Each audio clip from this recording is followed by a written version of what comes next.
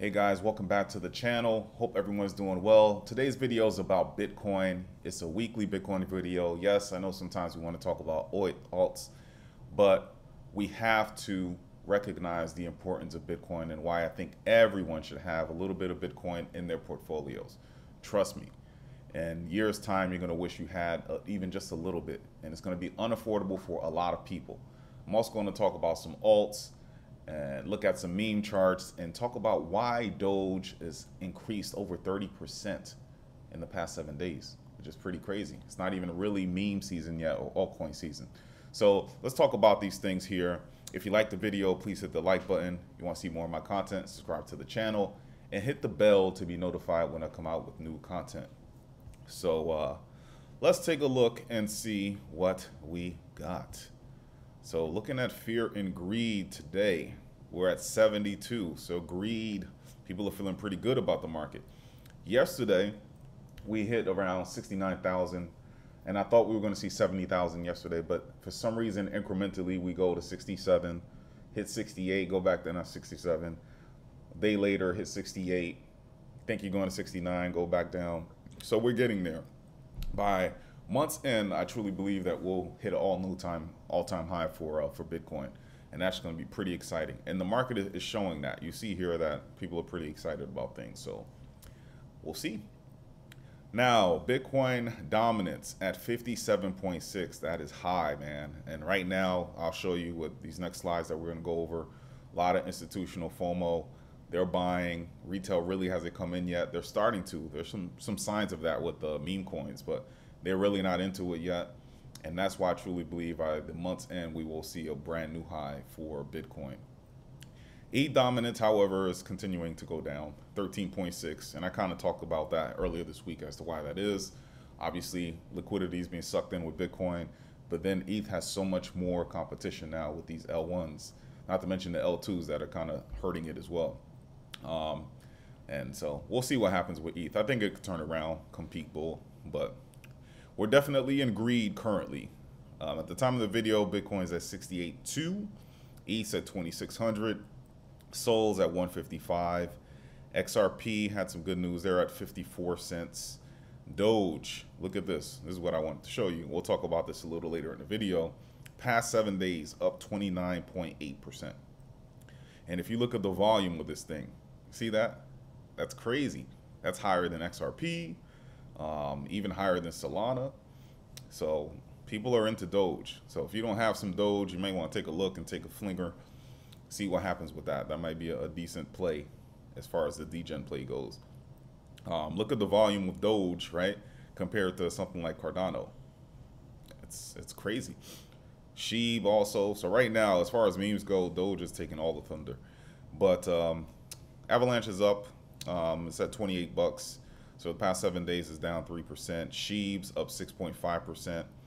Chainlink's up 2.5. Current price 11 bucks. Near is down a little less than a percent, $4.83. And we got Sui at $2. Litecoin 75 bucks, up 12%, 13%. What do you guys think about Litecoin? You know, if you listen to influencers out there, you probably don't want to deal with it. But for me, I'm like, you know what? If people are FOMOing into Bitcoin and it's considered digital gold, and Litecoin when it came out was alleged to be, you know, like silver, and it's a set supply, could this be a decent play? I don't know. I know this one, Litecoin is one of those things. I don't know.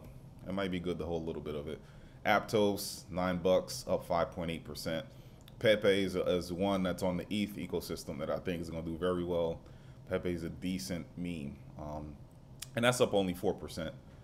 And so be it. And there you go. If we go down a little bit, let's take a look at Render. Render's up, was down 4.5%. Whiff's down 4.5%. And Injective is up 5%, 21 bucks. Phantom is down or is up 2.7%. Bonk is one that I like, it's up 6%. Solana meme coin. Say is down almost 8%. So the alts right now are weak, and right now Bitcoin's taking all the thunder. But this is the time. This is the time, guys, where you want to start loading up on your favorite ones, because after Bitcoin runs, historically, we know the alts will run. So right now at these cheap prices, you should probably take advantage. So what is going on with Bitcoin? So Bank of America, a big bank here in the US, says that with economic uncertainty in the future, that investors should be looking to hold gold as a safe haven to protect your wealth. Now, this is what they're saying, and I get it. You know, older heads, baby boomers, they trust gold. They were taught growing up that gold is safe. It's been around for ages. It's a safe asset to hold. And I bring this up because they got one part of this correct. You know, that the national debt is out of control and it's only going to get higher. And you do need a safe asset. You need something that's hard, that you can't mass produce, set in stone, gaining adoption, and it will only increase in adoption over the years to come. Not to mention, you know, you don't have to hold this, not wait. You know, you're carrying bars of gold if something were to happen in the world and you're trying to save yourself. You need something that's transportable, that you can transact with electronically, very easy to use. So this article, I agree with it 50%, but I think it should say Bitcoin. And if we look at Bank of America and their holdings, you know, and the CEOs and the top execs there, I'm pretty sure they're involved in Bitcoin, or they're holding some of the Bitcoin spot ETF. So again, this is what they tell the masses: go ahead, buy gold, buy gold, buy gold. But then the back end, they're probably buying Bitcoin. And once they stack up and everything is you know, they have enough, then you'll see other articles. Hey, maybe you should buy Bitcoin. But this article is interesting. So it led me down a rabbit hole of taking a look at other things. So according to IMF, they believe that the global debt will shatter $100 trillion this year as governments prepare to increase spending. When that happens, just whatever fiat that you're currently holding, that you're saving in your bank, the purchasing power is just going to diminish almost to nothing. And that's scary. That's a scary thing to think about. So, you know, it's something that it's not only a US problem, it's all over the world. And it's so much so that it's a big problem that the UN, United Nations, called for urgent reforms, right down here, to the international financial system to address concerns over surging public debt, which is referred to as a growing burden on global prosperity. So what weapons do we have when you see it? You know the money is going to be spent on, whether it's conflicts all over the world, hidden whatever agendas they have, social programs within the countries. They just keep spending. And I mean, we have no gold standard here in the US like we did back in the 70s. Now the money's not backed by anything. We don't have a debt ceiling. So it's just printing, printing, printing. Imagine having a credit card with no limit. You just have a bill that comes on every month and hey, you just keep spending, keep spending. And that's what's happening. And it's just going to hurt the fiat. That's why I think Bitcoin is a very, very safe haven for people like you and me who, you know, we're not millionaires. We weren't born millionaires, but you need something to protect your future, your family's future, your legacy. And I think Bitcoin is it. But looking at the US debt clock, just look at this. That is the US national debt. And I'm showing this because this is where I live, and it's just growing, and it just grows out of control. That's pretty crazy, right? And then look at this. This is by Charlie Bayo, national debt, US national debt, since we got rid of the debt ceiling. So basically think of it as a credit card with no credit limit. From June 2nd, 2023 to October 8th, 2024, we have gone from that number, 31 trillion, to 35.7 trillion. That's in a little over a year. And that's what's happening. So just imagine another year, another 2 years, where's that number going to be? And what is going to happen to the purchasing power of the fiat or the dollar that we hold? So if we look at top assets by market cap, Bank of America wants you to hold gold. And it is the number one current asset based on market cap, 18.1 trillion. But look at Bitcoin, which has not been, it hasn't been out for a long time, but it's currently at number 10 at 1.3 trillion. We know spot ETFs got approved earlier this year. Gold had spot ETFs for a while now. Gold's been around forever.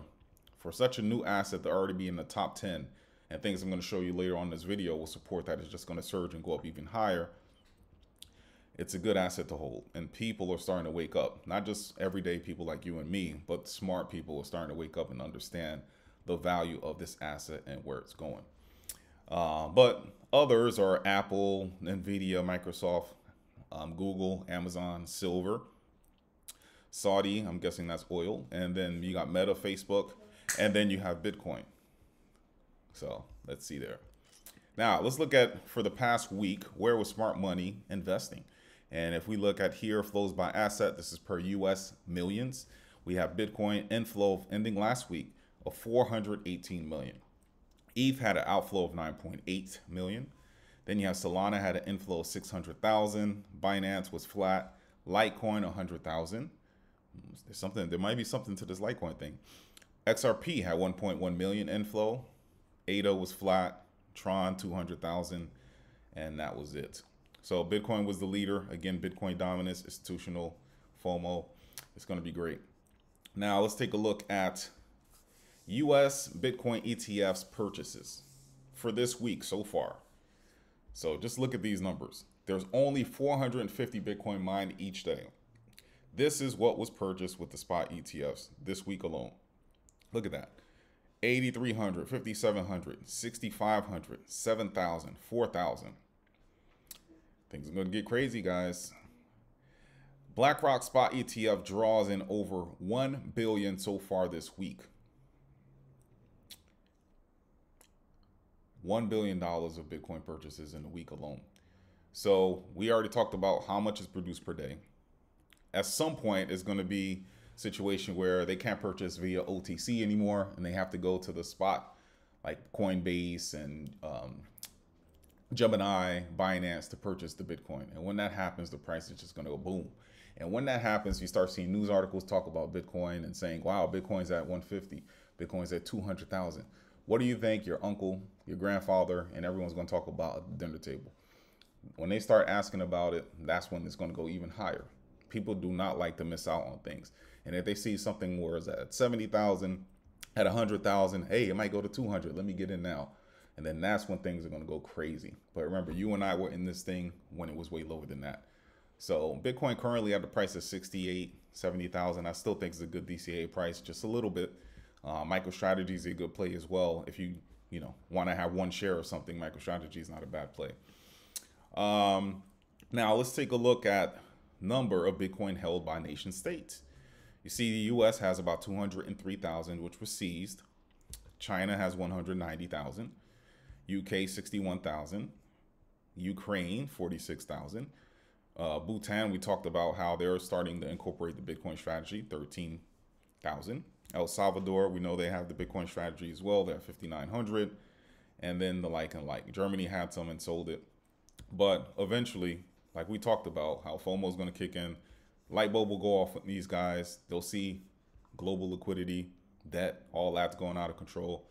At some point, everyone's going to adopt the Bitcoin strategy. Then you're just going to have an arms race as to who's going to accumulate the most.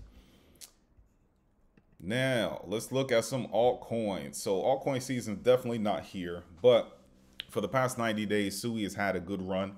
They're up about 143%. I think WBT is the WorldCoin thing. I'm not into that. Phantom is up 33.6%. We like Phantom here on this channel. Aptos, I talked about earlier this week, up 30%. And you have Say, we talked about on this channel, is up 13%. And you have some Sheeb, Doge, and Litecoin obviously is doing okay. But all these here to the right of this chart still have some room to grow. AVAX is down 14%. I like that project. Pepe, we talked about, I like it. Sol is down 16. You have ADA. So moral of the story is there's still room to stack the bags before next year. And right now, there are a lot of good projects that are at discount. Let Bitcoin have its run. After that, they will have their run. So that's what's going on there. Now let's take a look at TVL on these L1 chains. ETH is still number one at 48 billion total value lock. Solana has 5.9 billion. Then you have Vase at 2.4 billion. Sui is at 1 billion. Avalanche 1 billion. Look at that. Polygon L2 on ETH at 1 billion. Aptos 723 million. So they're coming up. Let's see here. Toncoin is at 400 million. Let's go down. Near is at 239 million, and then you have ADA at 226. Say 177 million. So the L1s are, again, they're doing their thing, but I guess you want to focus on the ones that are coming up. ICP is at 47 million. Hedera 48 million. So not ghost chain, still some activity going on these. Let's take a look at DEX volume, and we see the top DEX is still obviously with Ethereum being top as TVLs. Uniswap is going to be the top DEX. But look at Radium. Radium's coming up. So for the past week, you see Radium has an increase of 65%. Increase of 65%. Number 2. And you see the volumes at 969 million versus Uniswap at 1.4 billion. I've said this before, and I'm going to continue to say it. I think Sol will surpass ETH, and it's only a matter of time. But just look at that, 65.1 versus 16.2. And I think what's going to drive this is the meme activity. It's so cheap to transact on Solana, create your meme, do all of that. That's going to be one of the driving factors with altcoin season for sure. Then you have PancakeSwap for BSB, Eurodrome, Orca is also on Solana. You see that, 290. So watch out. So now let's look at these memes. As far as the top memes on ETH, Pepe, Floki, Sheeb, and Nero. And Pepe, I think, is the top one, obviously. It's my favorite on the ETH ecosystem. And you just see here, as of yesterday, holders of Pepe, 277,000. So Pepe is definitely not a rug pull. It's been around, and I think it could be the Sheeb of this season. So next year, Pepe can it do another Sheeb? Sheeb got over 20 million in market cap. Can that happen with Pepe? Quite possible. Floki is a big one. A lot of people like Floki. They're holding it as well. But you see here, if you look at this chart, Floki's going down. People aren't holding it as much anymore. Sheeb, let's take a look at that one. Sheeb is looking like it's flat. So Sheeb's pretty flat there. Then we have Nero. I don't know much about Nero. I really heard about it, but you look here, it's pretty flat as well. But people are holding it. It's about 11,000. Now let's take a look at WIF. WIF, look at that trajectory going up. How many holders are WIF? About 188. So that's a good hold, in my opinion. I think they're going to do well. Good community on Solana. Then if we look at Bonk, 188, good hold. Popcat is one that's not going away. It's pretty popular as well. And that currently is at 188. So over 150 holders for all of these coins. So with Bonk, Popcat, and if we go back to the ETH one, Pepe is the one that I'm interested in. And obviously Sheeb, because they have big holders. But I like Pepe as the new kid on the block. Now, Doge. Doge is currently up. Let's go back to the chart here. 30% for the past 7 days. When all these other alts are going down, look at Doge. Doge is up 30.4% for the past 7 days. And for the past 24 hours is up 7.3%. Why is that? This could be the reason. This guy, we know for the past bull cycle, he was all about Doge. He even allowed you could purchase some Tesla merchandise with Doge. I know Mark Cuban, when he was with the Dallas Mavericks, also had that as well. So there is some adoption. And Doge has a crazy community. They still have a community. If you need a meme to pump and have some promise, it has to have community. And Doge is one of the ones with the biggest one. But he has a Department of Government Efficiency. And if it's an acronym for Doge. And if you go all over crypto Twitter or X Twitter, you'll see this. And obviously we have a US election going on right now, and that's one of the big drivers. I mean, because there's no other news. I haven't seen anything else other than this. Elon is like the de facto Doge spokesman. And right now he's pretty popular. He's all over X, and this is what he's talking about. So that's the reason that I think Doge is going up. So lastly, I'll leave you with this. Let's take a look at the token unlocks for the week. And we see that ADA had a small unlock. They're pretty good as far as inflation goes, so I wouldn't worry too much about that. About 6.5 million. Now we look at Celestia. Celestia has a small unlock of, look at that, not small, huge unlock, 1.5 billion. Holy moly. Then we got Sui. They have an unlock of 132 million. And let's go down here. You have Aptos. They have an unlock 109. Arbitrum has an unlock of 52 mil. Then we go down. ApeCoin has just been unloading. Every time I look at this chart, ApeCoin is flooding. AVAX has an unlock of 46 million. Ondo has an unlock of 1.5 billion. Ooh, that's heavy. And that's it. And look at, well, let's go back to unlock. And then if you look at Ondo, which I thought was a decent project, look at the total unlock so far, only 14%. And this is how much they're unlocking now. That's a big red flag for me. So in closing, we had a good week in Bitcoin, and Bitcoin just, I think the news is just going to get better as the year goes on, and we get closer to the election. After the election, we're going to see some sky high numbers from Bitcoin. And I want you to go back and look at this video. Remember, I don't want to say I told you so, but you know, if you look at the charts, on-chain metrics and everything, it just shows that we're going to skyrocket. And I think it's definitely an asset to hold and just, you know, prepare for the future, because the way governments are spending money all around the world, purchasing power just going down, and you just need something to safeguard you, your family, and your future. So that's it for today's video. Hope you enjoy your weekend, and if you like it, please hit that like button. Until next time.